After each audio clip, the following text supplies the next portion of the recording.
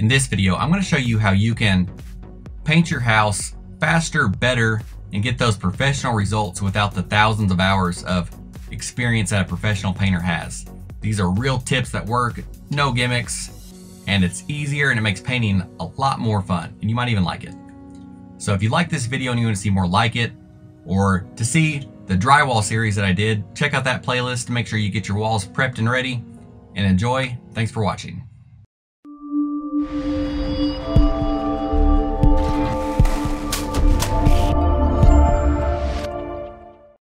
First, we'll look at all of the tools and supplies I'll be using in this video. I'll list them in the video description with a link for each product. I'm using an 18-inch roller rather than the standard 9-inch, and I'll talk more about why later in the video.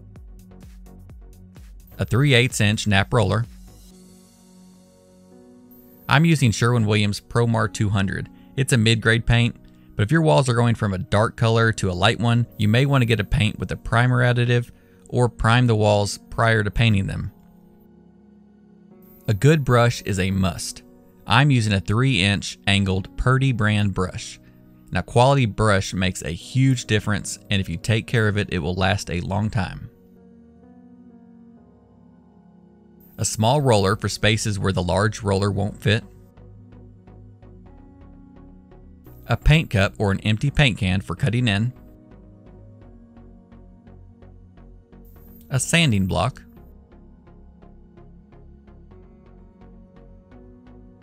A round wall sander with fine sandpaper.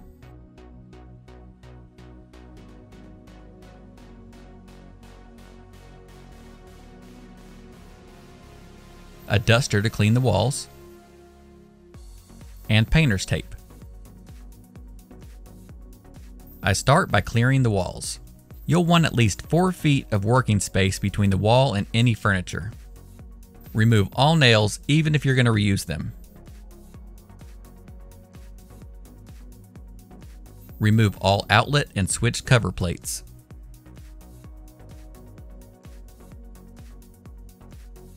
Remove all plastic covers from thermostats and doorbells. It's much easier to remove them than trying to paint around them.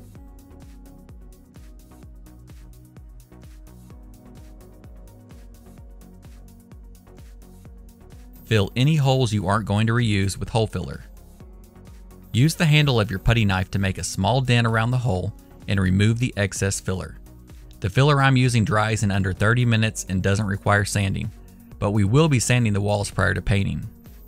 Use a 5-in-1 painter's tool to scrape off any of the larger imperfections you might see, like a paint drip from the previous paint job, things that won't sand down when we do the light wall sanding prior to painting.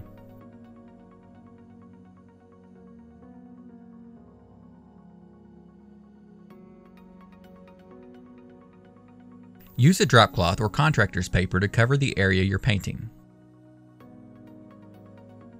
Sanding the wall removes minor imperfections and helps the new paint bond. Round wall sanders are easier to use than the older rectangle wall sanders that like to flip when you're using them, giving you more things you need to fix. Dust the walls. I'm using a Swiffer duster, but I prefer using a larger floor duster. The one I use is made by Bona. Load the paint into the brush by tapping it against the bottom of the paint container that you're using. When you use the brush, you want the paint coming from the middle of the brush and not the edges. Wipe the extra paint from all 4 sides of the outside of the brush. If you've had trouble cutting in the past, it may be because you aren't loading the brush properly. It's easier to do this with a paint can filled with about 1 inch of paint compared to the red paint holder that I'm using as well. But the red container is much easier to hold and has a magnet for the brush, so I'd recommend trying both to see which one you like. They're both under $5 and can be found just about anywhere paint is sold.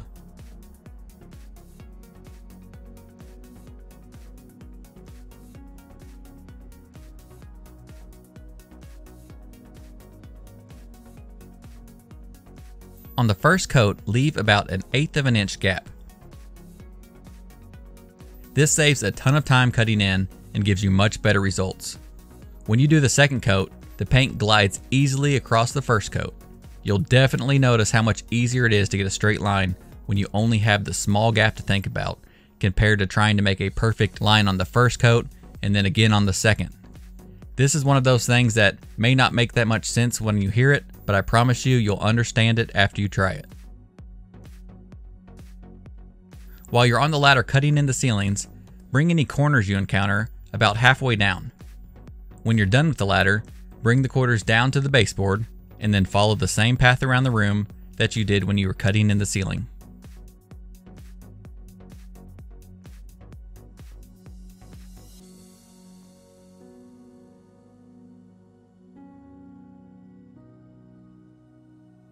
Cut in around outlets, doors, and windows as you go.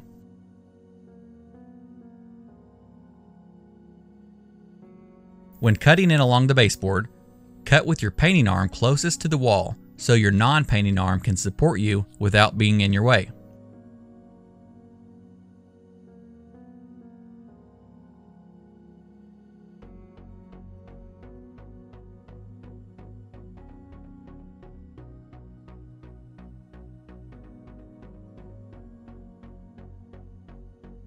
If you're repainting the trim, bring the paint slightly onto the trim and use your trim paint to cut the straight line.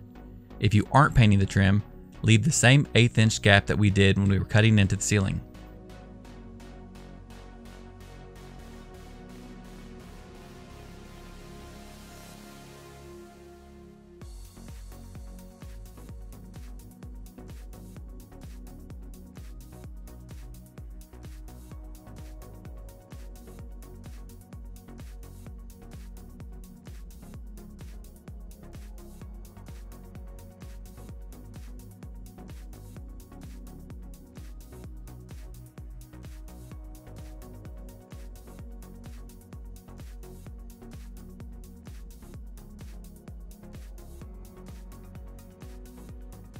Use painter's tape when you have difficult areas like this small gap around this door. Use an old brush or a cheap one to get the paint to the wall. Never use your good brush in areas it won't easily fit. It will ruin it.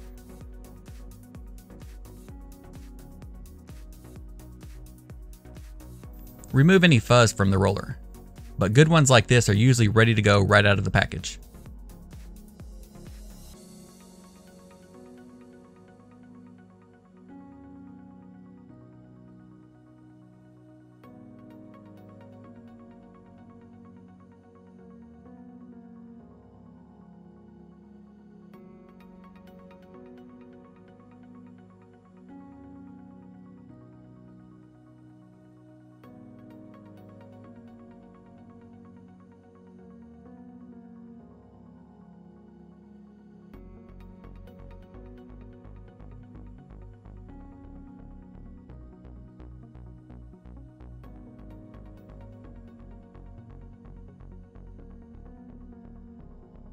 On the first coat, you'll roll about 2 full roller widths per paint load and approximately 3 widths per paint load on the second coat. Now, if you haven't used an 18-inch roller before, you are in for a treat. Now, while it's twice as big as a standard roller, somehow it paints 3 times faster.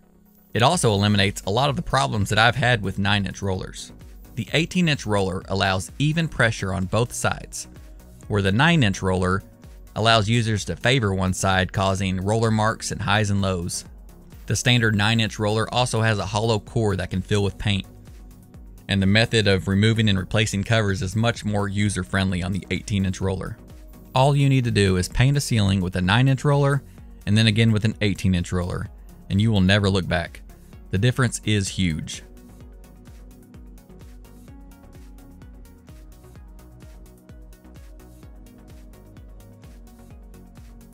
After loading the roller, start the next row a few inches from where you last stopped. Roll back 1 roller width to fill it in, and then forward 2 widths. Keep even pressure the entire time.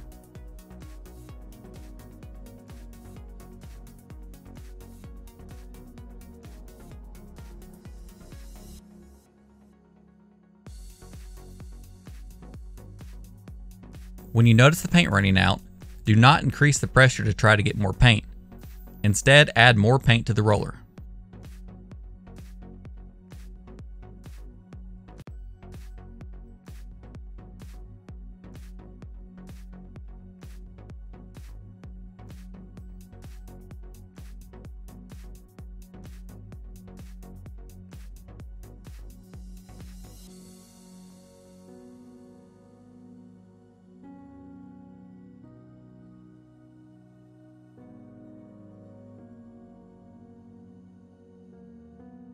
Your drop cloth will get paint on it no matter how careful you are.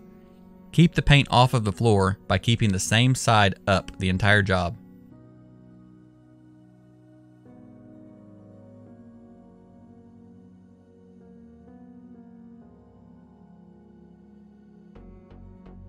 Clean your brush before it fills up to the metal ferrule and before it begins to dry on the brush. You'll need to do this several times during the job, but it only takes a minute or two and it's much easier to paint with a clean brush. Don't spray water into the brush from the bottom. Doing this will damage the bristles. Patiently rinse until the water is clear. Use a wire brush to remove dried paint from the outside bristles.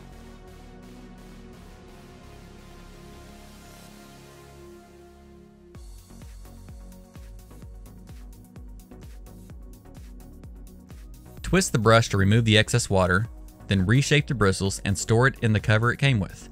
If you're continuing to paint, you can use the brush while it's still damp.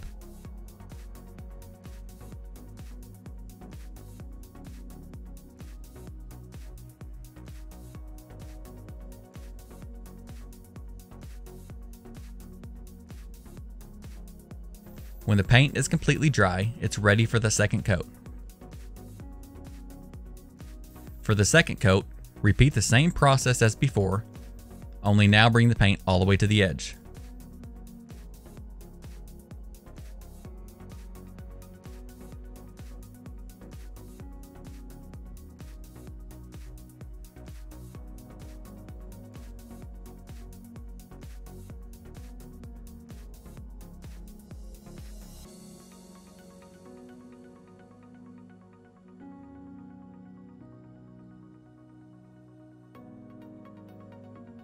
Between coats, tightly wrap the wet roller in saran wrap.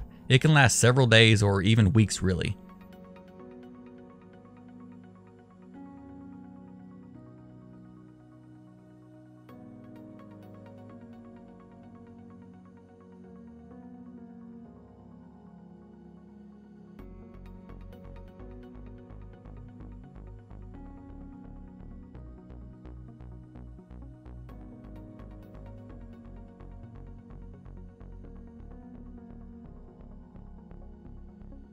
If this video helped you, don't forget to hit the like button and subscribe to my channel to see other DIY videos for your home.